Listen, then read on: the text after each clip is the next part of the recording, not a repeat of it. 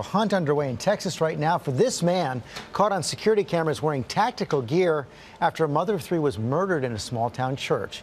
ABC's Kana Whitworth has the latest. Overnight, a desperate manhunt for the person seen in this chilling surveillance video.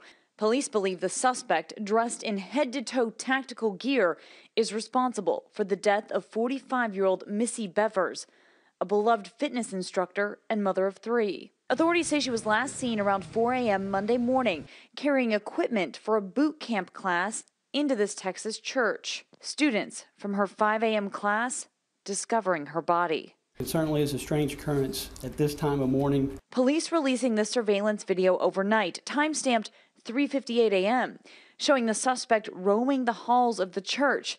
They say the building shows signs of forced entry, but church officials have not reported anything missing. Police now investigating if Bevers was just in the wrong place in the wrong time.